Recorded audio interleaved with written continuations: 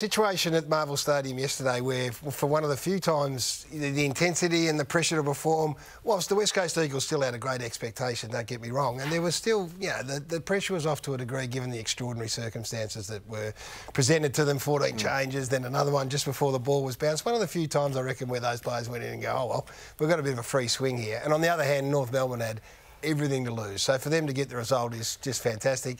The asterisks on the season, all that stuff will be debated long and hard. There's no question that the West Coast Eagles are, well, they may play finals still. They've got enough talent on the list, but they're in a bit of a transitional stage. They may have just been a touch lucky it wasn't a team playing against them who, North Melbourne, who are emerging, but if it was a Brisbane or a... It's a great point, Gary. The AFL got lucky with this one, because if it's a team that ends up finishing on the bubble of the 8 and they get in on the back of I don't want to say a soft win, but a win against a depleted West Coast side, well then that brings into question the integrity of the entire competition. I mean, this game was all played above the shoulders. Yep. Like for the North Melbourne guys having to almost force yourself to overestimate the opponent. And if you're lining up on a guy on the waffle, you don't want to get, there are all these little mind games going on. Why do you say lucky?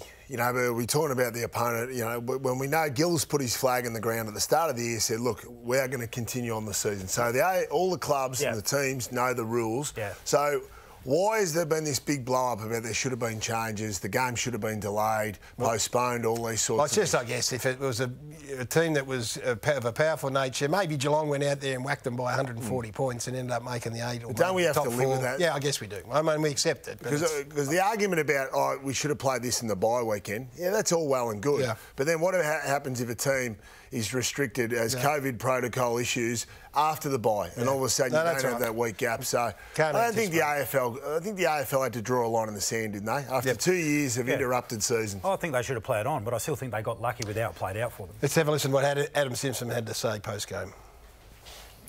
Obviously when you play AFL for a club, you're Eagles for life now, those boys. So their sense of belonging should be as strong as anyone's. I think in the end we had 14 changes from last week, so synergy, belief system, all that stuff was a challenge, but it looked pretty connected to us, and we could have won that. When we got the top-up players, 3 of them have played AFL before. I know 2 of them. Black's the one that I'd met probably last week. But, Sandover medalist, 200-plus games.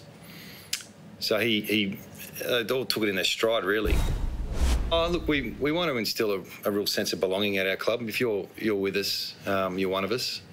So doing that with guys we just met, that's a challenge. But at the same time, we must have had 30 players train with us in the last 3 months.